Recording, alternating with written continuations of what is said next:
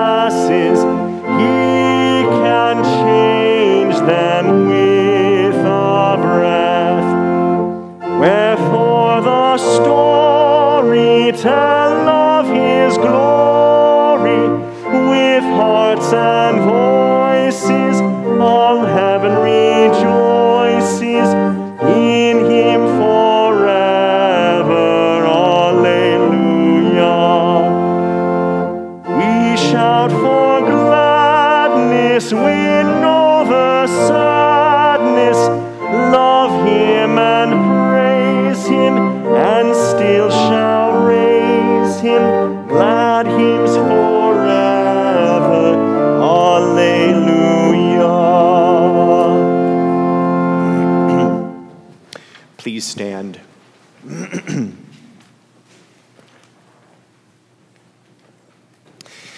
In the name of the Father, and of the Son, and of the Holy Spirit, amen. Dear friends, let us approach God with a true heart and confess our sins, asking Him in the name of our Lord Jesus Christ to forgive us. Lord of life, I confess that I am by nature dead in sin, for faithless worrying and selfish pride, for sins of habit and sins of choice, for the evil I have done and the good I have failed to do. You should cast me away from your presence forever. O Lord, I am sorry for my sins. Forgive me for Jesus' sake. Christ has died. Christ is risen. Christ will come again. In his great mercy, God made us alive in Christ, even when we were dead in our sins. Hear the word of Christ through his called servant. I forgive you all your sins in the name of the Father, and of the Son, and of the Holy Spirit. Amen. In peace, let us pray to the Lord. For the well-being of all people everywhere, that they may receive from you all they need to sustain body and life, hear our prayer, O Lord. Lord, have mercy. For the spread of your life-giving gospel throughout the world, that all who are lost in sin may be brought to faith in you, hear our prayer, O Christ. Christ, have mercy. For patience and perseverance in this life, that we may not lose the hope of heaven as we await your return, hear our prayer, O Lord. Lord, have mercy. Lord of life, live in us, that we may live for you. Amen.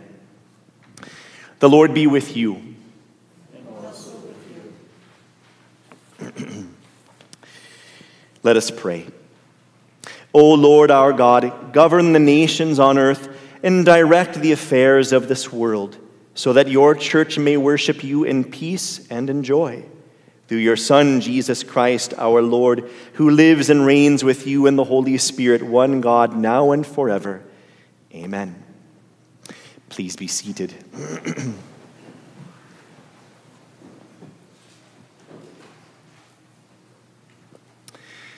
Our first reading this morning is taken from the Old Testament prophet of Jeremiah, chapter 20. These words will serve as the basis for our sermon this morning. You deceived me, Lord, and I was deceived. You seized me and prevailed. I am a laughingstock all the time. Everyone ridicules me. For whenever I speak, I cry out. I proclaim violence and destruction. So the word of the Lord has become my constant disgrace and derision. I say, I won't mention him or speak any longer in his name. But his message becomes a fire burning in my heart, shut up in my bones. I become tired of holding it in, and I cannot prevail. For I have heard the gossip of many people. Terror is on every side. Report him. Let's report him. Everyone I trusted watches for my fall. Perhaps he will be deceived, so that we might prevail against him and take our vengeance on him.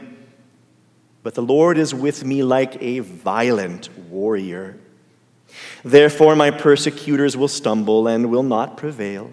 Since they have not succeeded, they will be utterly shamed, an everlasting humiliation that will never be forgotten. Lord of armies, testing the righteous and seeing the heart and mind, let me see your vengeance on them, for I have presented my case to you. Sing to the Lord, praise the Lord, for he rescues the life of the needy from the evil people. So far, God's word. Our psalm this morning is Psalm 31.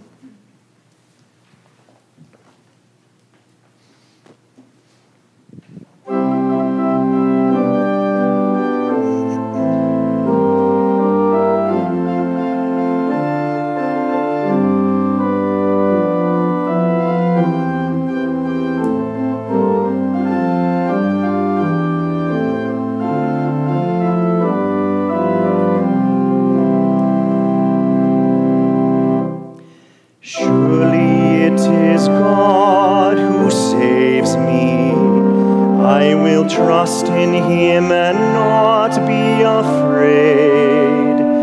For the Lord is my stronghold and my sure defense, and he will be my Savior. In you, O Lord, I have taken refuge.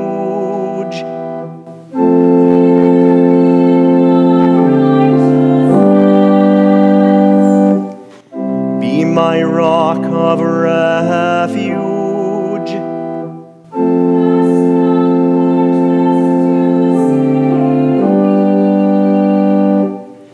Into your hands I commit my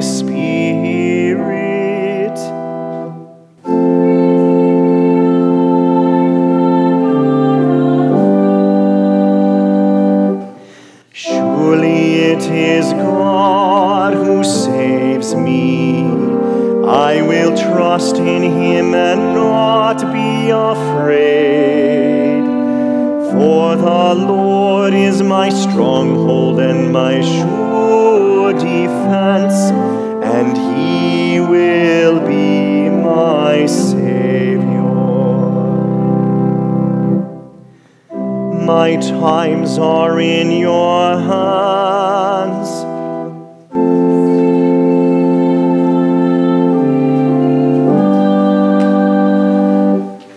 How great is your goodness!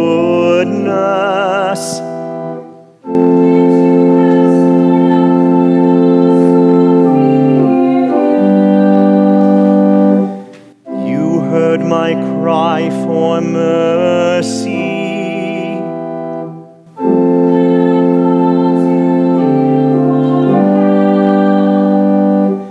Glory be to the Father and to the Son, and to the Holy Spirit, as it was in the beginning, is now, and will be forever. Amen. Surely it is God who saves me. I will trust in him and not be afraid. For the Lord is my stronghold and my sure defense, and he will be my Savior. Our second reading this morning is taken from 2 Timothy chapter 4, verses 1 to 8. When you read 2 Timothy, treat it as if you are picturing an elderly pastor on his deathbed giving last precious bits of advice to a younger pastor. In the presence of God and of Christ Jesus, who will judge the living and the dead, and in view of his appearing and his kingdom, I give you this charge. Preach the word. Be prepared in season and out of season. Correct, rebuke, and encourage with great patience and careful instruction. For the time will come when people will not put up with sound doctrine. Instead, to suit their own desires, they will gather around them a great number of teachers to say what their itching ears want to hear.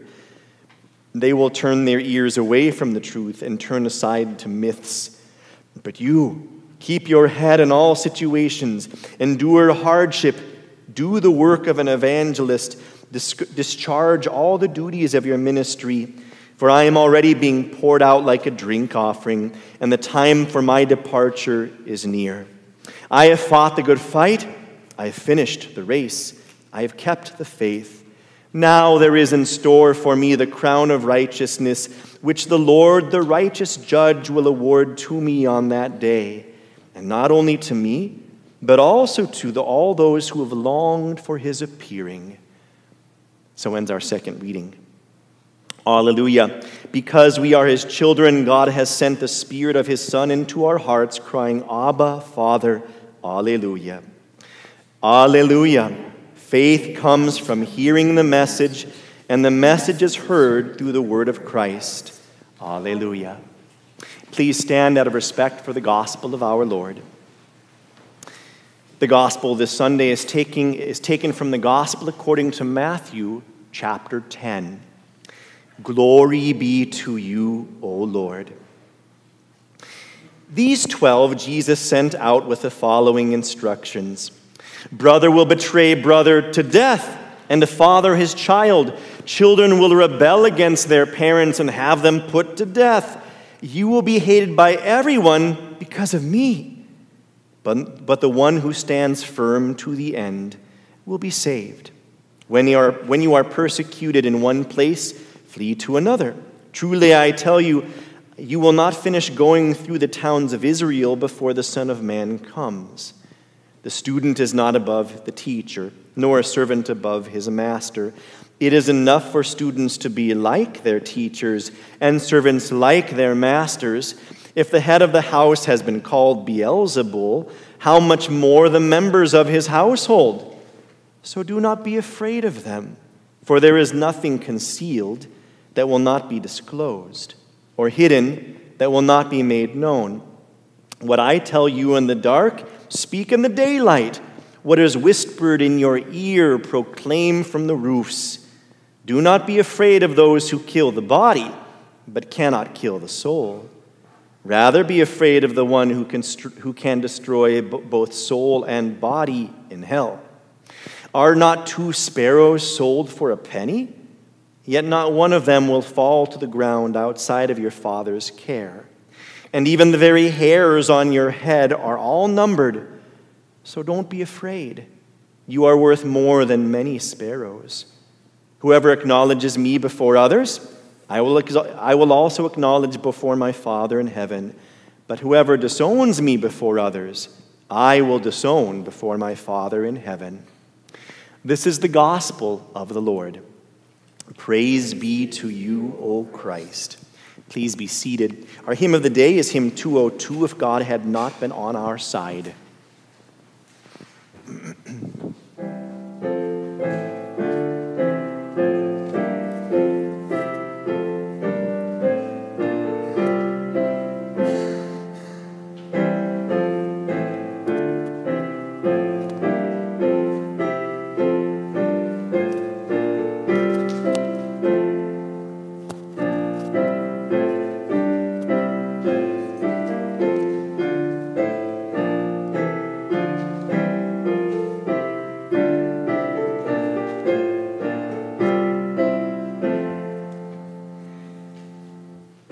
If God had not been on our side and had not come to aid us, our foes with all their power and pride would surely have dismayed us.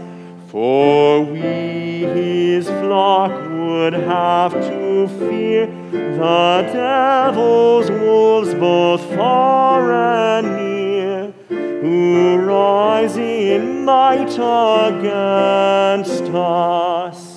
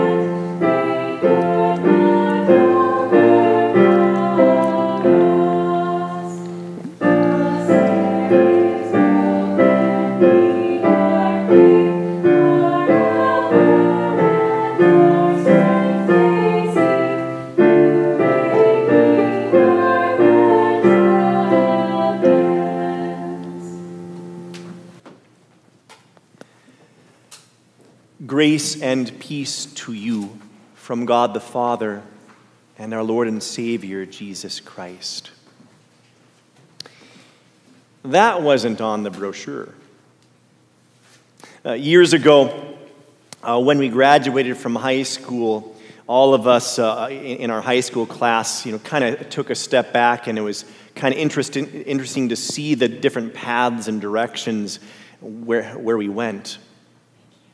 And years later, there's a couple friends of mine in my high school class, and remember, I went to a public school back in Montana. It was interesting to see where they all ended up. A couple of my friends, they ended up in the military, in the Air Force. And one day, these two friends, they were joking with each other about how really crafty the recruiter was. Because he said, the recruiters said to them, there's no limit to the places and positions that that you could be. And of course, in a very joking way, looking back, they were like, yeah, there were no limits to the places we could go. We could clean out kitchens, and we could clean out, bathrooms all across the nation. And the point, of course, was that wasn't in the brochure. The brochure, as it were, the recruiter promised high, lofty, nothing but fun, nothing but fulfillment. But then all of a sudden you enlist, you join up, and it's not always roses and tulips, is it? That wasn't on the brochure. All of that I mentioned this morning because here in the prophet Jeremiah, we have the opportunity to put ourselves in his sandals and to recognize what it's like to be a prophet, or here in the New Testament, a pastor for just one day. To realize that, when you're going through the seminary, you hear all of these amazing stories, and you need to hear those, right? You need to hear the professor say to you, you're going to go out and you're going to share God's word to strangers, and you know what? They're going to listen, and they're going to want to hear more.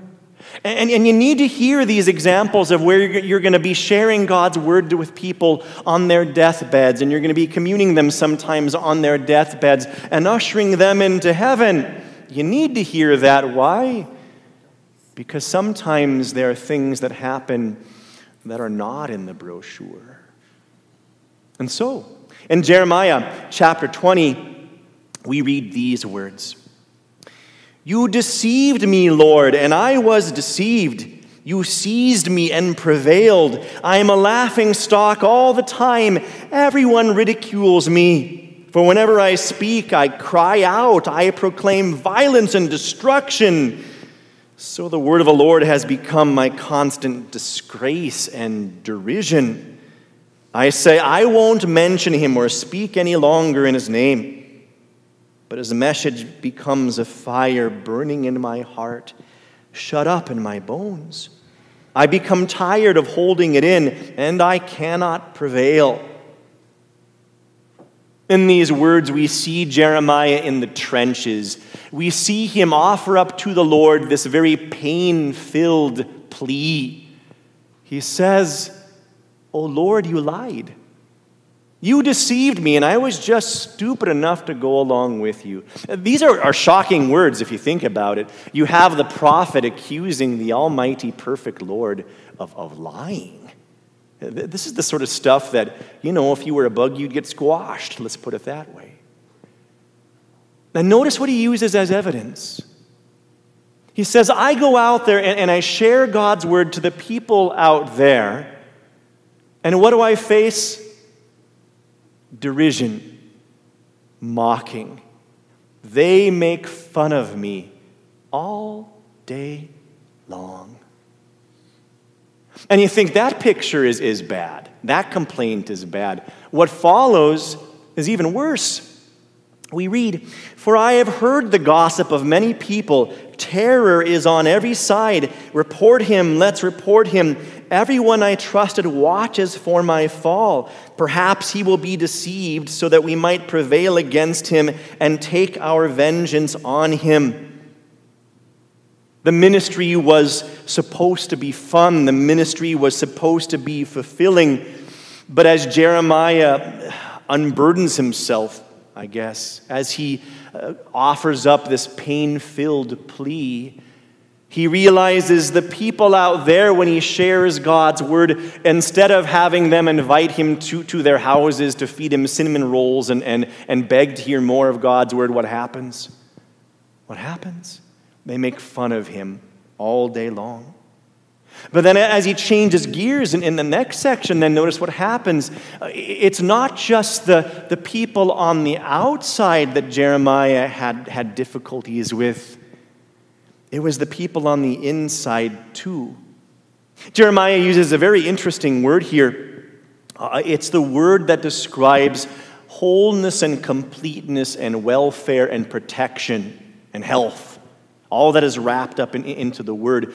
He says, those whom I trusted turned their backs against me and are waiting for my fall. The idea then is there were these people placed in Jeremiah's life, and he knew their names. And they were put in his life to watch over him, to take care of him. They were put in his life so that he would be able to trust them. And instead, what happened? These caregivers became, in a sense, backstabbers. True. And it's always been that way. Always. Ancient Moses, his real difficulties, his real challenges wasn't with Pharaoh, and it wasn't Pharaoh in the south or with the Moabites in the north. The real challenge he faced for 40 years of ministry was his own people. The people that were placed in his life to take care of him. You think of Jesus' words here that we read in our gospel for this morning, where Jesus says, brother will betray brother to death. Notice he doesn't say the people out there are going to be, trying to get to you. No, he says your own family members. The people that are put in your life to watch over you and take care of you, those are the people that are going to lash out against you. And that's what life can be like as a prophet or a pastor, as we put ourselves in their shoes. And it's always been that way. It's always been that way. And it's true today as well. What happens is there are challenges and changes that come into a congregation's life. That's the first step. And the second step then is the congregation then and the members in the congregation think to themselves, what are we going to do about this? How do I understand this challenge, and how do I fix it? And then what happens is they remember bits and pieces and snippets of God's word, and they apply it to the situation. And the problem, though, is what they need is not just little tiny snippets, but huge, massive, all the context of God's word to bring to the challenge. It happens all the time in churches. It can be something as big as building a new building. It can be something as small as changing the color of a carpet. But when there are these changes, that's what happens. And if you want an example, let's use our current example that we're all wrestling with, and not just us here, but all Christian congregations across the world. 6 months ago, who knew that we'd be speaking about this, right? But notice what happens. There's this huge change that comes into our lives. There's this big virus, and now we're trying to wrestle with what to do about it. And what can happen then is we have the real temptation to apply a tiny bit of God's word and not all of it. And so for example, there might be a faction over here that says, God has given to us commandments, and he wants us to obey them. There's the fourth commandment. God has put in representatives, and we're supposed to obey them as long as they're not asking us to go against God's word. And so there are rules, there are strictures, and he wants us to follow them. There's the fifth commandment. You shall not murder. And we remember Luther's explanation. We should fear and love God, that we do not hurt or harm our neighbor in his body, but help and befriend him in every bodily need, right? And how scary it is to think that, with this virus, I could have the virus, be speaking to someone else, one of my congregational members, infect them without even knowing it. It's scary. And the trap we can fall into is if we just look at the fact that God has given to us commandments, we overlook also the other fact that there are dangers all around us. As we sing in the hymn, I walk in danger all the way. And at the risk of exaggerating, we can arrive at a conclusion if we go too far down this road, that we conclude that, I'm not going to come to church unless people there take a shower in bleach and have a hunter safety orange-colored hazmat suit from head to toe. Then and only then I'm going to make it to church. That's one difficulty. The other temptation, that's a real temptation we can fall into on the other side, is to say the words, and they're true words, that God is in control. But the challenge comes is when we apply those words that God is in control, and that's all that we look at is the fact that God is in control. Because the Bible also talks about not just the fact that God is in control, but we also need to strive to obey these fourth and fifth commandments. And it's a real danger.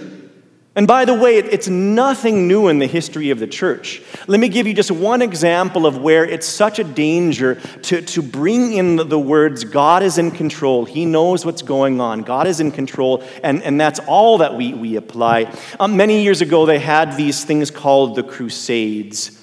And it's a whole lot to speak about, but in the southern part of Europe, they had these crusades, and they weren't good. They were bad examples from history. And what happened is there were, in these villages in southern Europe, there were anti-Trinitarian, anti-Christian groups that were rising up. And then the leaders in the church said to the government at that time, you got to get rid of them. You got to get rid of them. The difficulty then is the generals then went to the theologians of the day, who were really the ones who were calling the shots. And again, this is not a good example. It's sad to say. And they said, how are we going to know? How are we going to know that which are the bad guys and which are the good guys, which are the anti-Trinitarians and which are the Christians? How are we going to know? And the theologians, they thought about it for a tiny bit, and they said, God knows those who are his own. God is in control. And what then did the generals then tell the troops? Kill them all and let God sort them out. And so they did. Now, you might say to yourselves, wait a minute, that's a bizarre example, because how is it saying that God is in control? Is then all of a sudden we're at the point where we're saying kill them all and let God sort them out. It's the same starting place. If all we know is that God is in control, and we set aside our role and responsibility as people who are called on to zealously look at the Ten Commandments and obey them, then we set ourselves on the same path. No, we're not at the stage where we're saying kill them all and let God sort them out. But we're putting ourselves on the first steps toward that.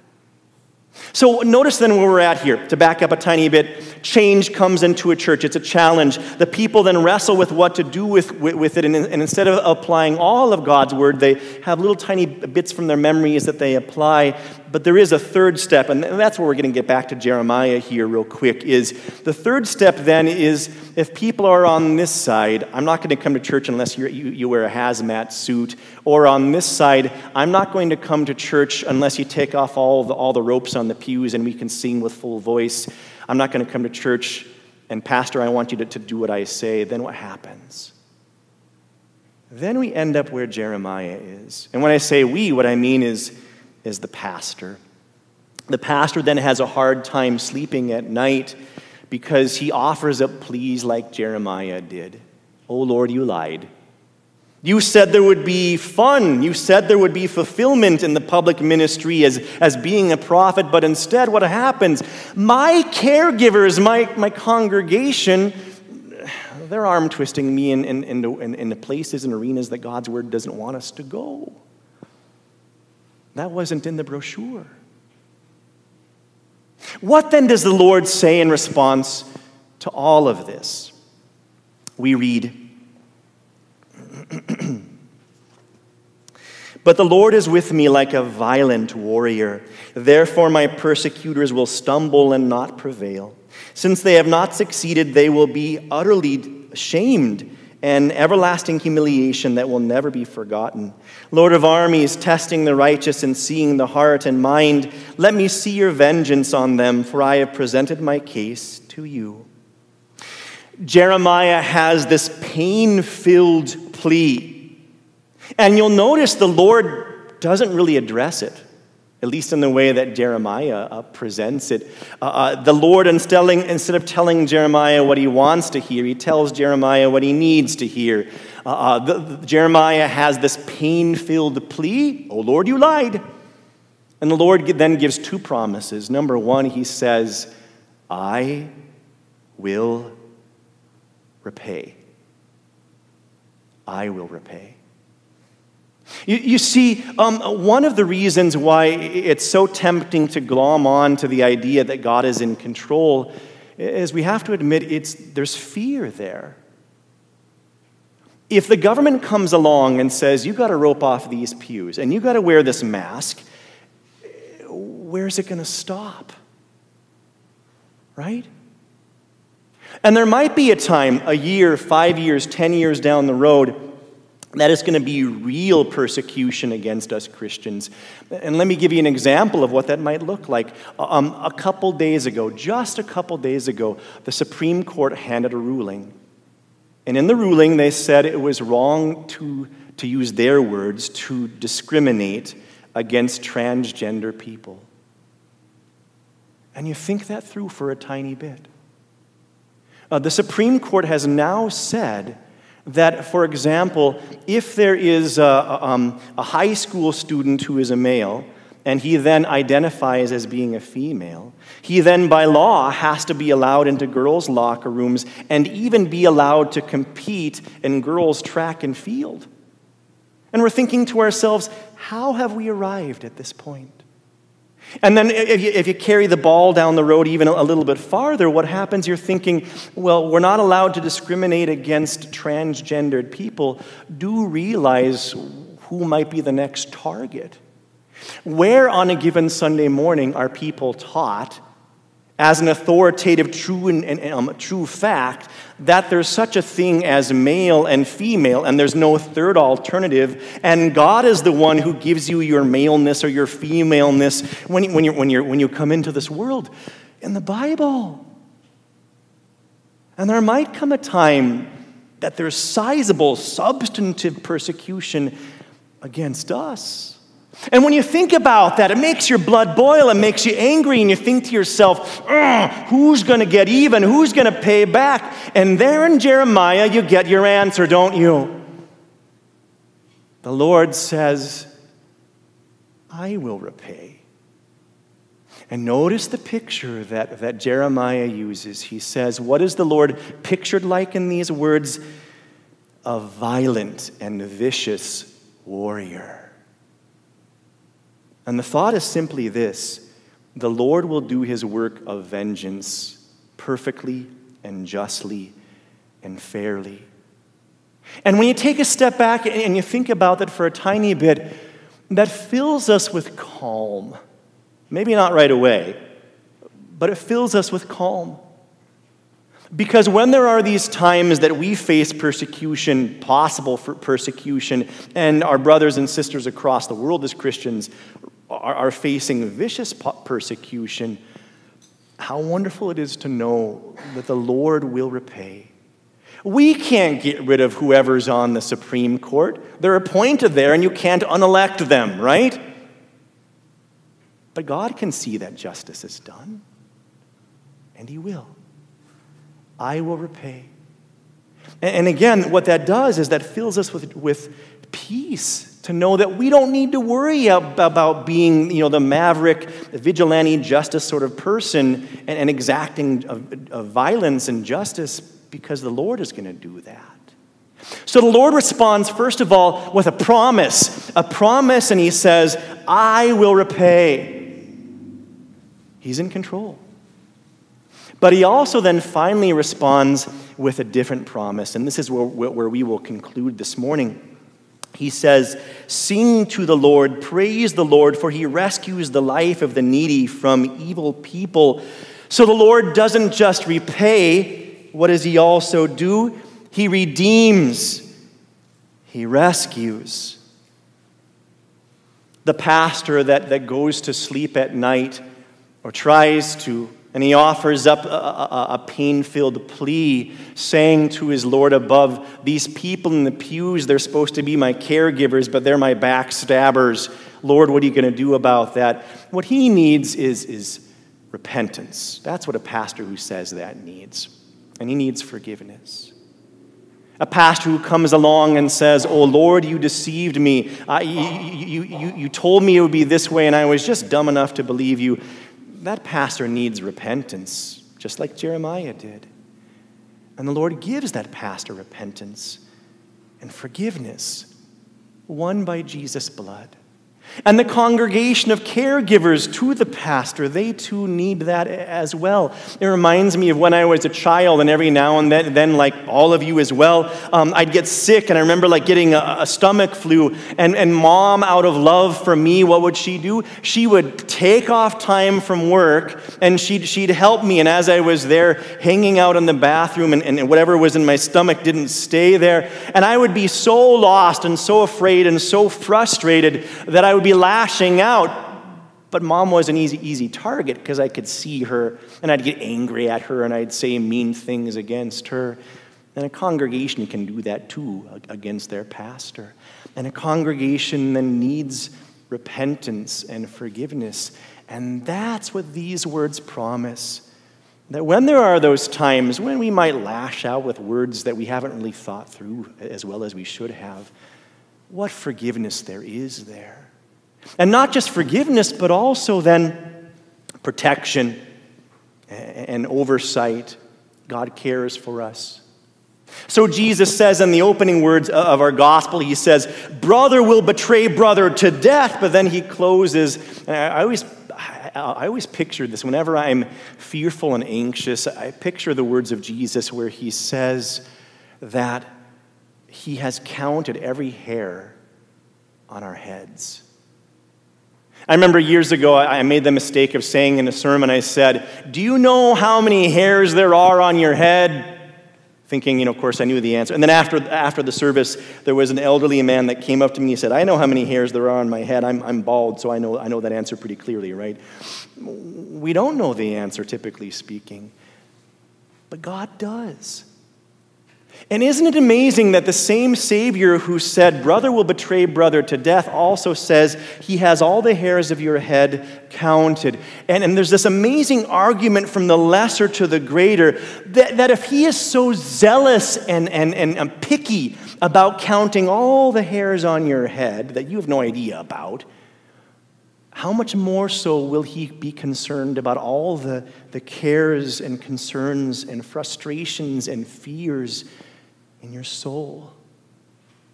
Won't he also then watch out for the church and prophets and pastors in the church when they are persecuted? Won't he also then take care of your bodies whether you fall down and get hurt or someone hurts you? He will. He has promised to. And so these words start out with a whole lot of pain, don't they? It's kind of one of these things you start out this morning and the pastor says, we get to put ourselves in the sandals of being a pastor. And you're like, oh, great.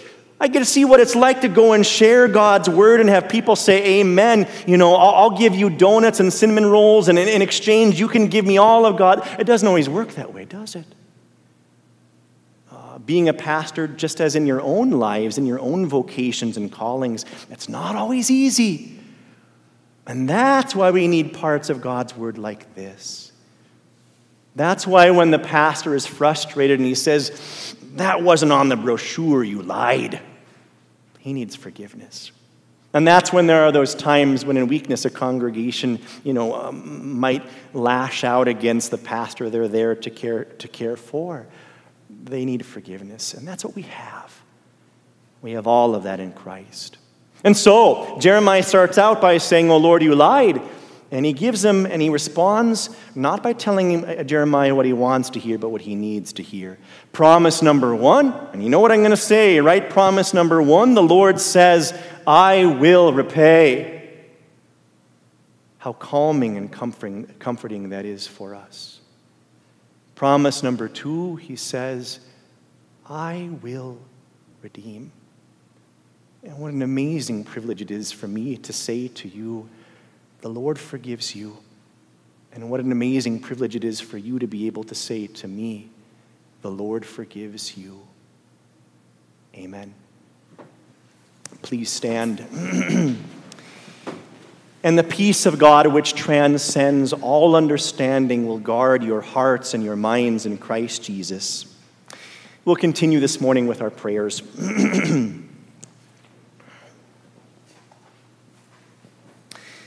Almighty God, Heavenly Father, our strength and our stay, you uphold all creation by your power, sustaining the earth and its inhabitants by your love, and enlightening the hearts of your children by your truth. We acknowledge your mercy in bringing us from death to life by the atoning sacrifice of Jesus Christ, your Son, and by the power of his resurrection. Give us, O Father, the spirit of your love, that loving you above all things, we may also love one another in deed and in truth.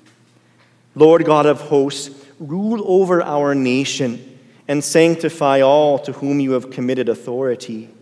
Refine our society by giving it purity of motive, nobleness of purpose, and strength of character. Bless our homes that they may be schools of true wisdom and havens of true love. May all who abide there find peace and joy in harmony with you and with one another. All this we ask in your name, and continue with the prayer you have taught us. Our Father, who art in heaven, hallowed be thy name. Thy kingdom come, thy will be done on earth as it is in heaven. Give us this day our daily bread, and forgive us our trespasses as we forgive those who trespass against us. And lead us not into temptation, but deliver us from evil. For thine is the kingdom, and the power, and the glory, forever and ever. Amen. The Lord bless you and keep you. The Lord make his face shine on you and be gracious to you. The Lord look on you with favor and give you peace.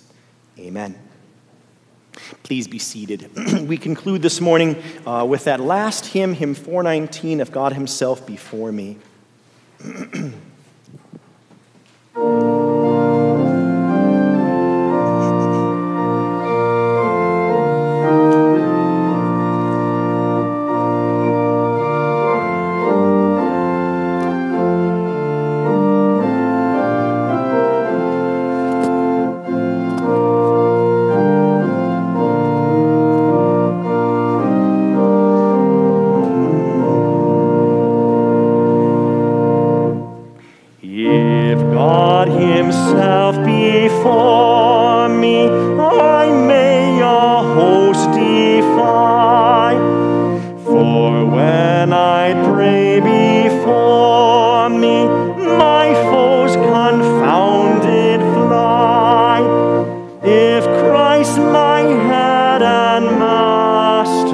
Befriend me from above. What foe or what disaster can drive me from his love? I build on this foundation that Jesus and his blood alone are my salvation, my true eternal good. Without him all that pleases is valueless on earth. The gifts I have from Jesus alone have priceless worth. No sin can now condemn me or set my hope aside. Now hell no more can claim me, its fury I deride. No sentence now reproves me, no guilt destroys my peace. For Christ my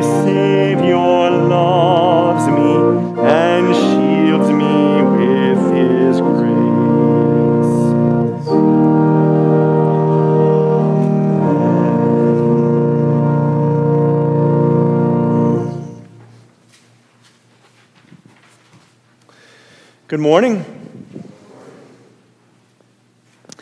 A couple of announcements then to bring to your attention. We're working hard to try to figure out a stable path, both for our worship in the future, and it's nice to be able to see you here now week after week after week, doing things that you're not used to doing. You know, wearing masks and sitting in roped-off pews and such. We're also trying to figure out the same then path then forward when it comes to our Bible studies. So we're going to have Bible study today. We're going to be inside here, and that'll be at 10:30 a.m. Okay, that does give us some time. The sermon was not that long. So Bible study at 10:30. If we get all of our stuff set up, we'll start a little bit early. So I invite you to come to that Bible study this morning. We're going to be talking about creationism and evolutionism. What does the Bible say about how God created us, and what does that mean for us in our everyday life? So that's our Bible study here this morning. If you would like to come to Bible study, you got options. After our service is done, you can be ushered out, and then you can come back to the pews that you were in, because you've already, staked them and claimed them as your own, and those germs are now your germs in the pew. However, if you notice, there are some empty seats up here. The pews will be having our Bible study up in front, and if you want to come to Bible study, instead of sitting in your own pew that you were in for worship, you can come and sit in some of these pews where nobody sat in, and that'll work out really well. Go ahead and take your bulletins with you on your way out. That'll help us when it comes to cleaning up as well. Let's see, what other announcements are there? Our confirmation service is coming up on Wednesday night at 7 p.m. Please keep our confirmands in your prayers. It's just as weird as it's been for you, it's also been weird for them. They had their examination some weeks ago, and they did so very well. But also then we have our confirmation service, and that'll be coming up then on Wednesday evening at 7 p.m. Keep Pastor Paul Meitner in your prayers. The time is coming soon on July 12th when he will be coming here, and he'll be installed there at 4 p.m. over at Zion in Winthrop. And finally then, I thank you for your patience during all these difficulties we've been walking through. Please keep those who for health concerns and reasons are not able to be with us this morning. Keep them in your prayers and give them a call and encourage them if you're able. And take to heart what Jeremiah says to the Lord. "O Lord, you lied." And notice the very amazing answer that the Lord gives. 2 promises. Number 1, I will repay, says the Lord. And number 2, the Lord says, I will redeem you. And so he has. May the Lord bless you. And if you're having a hard time sleeping tonight on this long day of the year, and it's like 11 o'clock at night and the sun still is not going down, God's word is always a good place to turn to meditate and grow in. May the Lord bless you. Amen.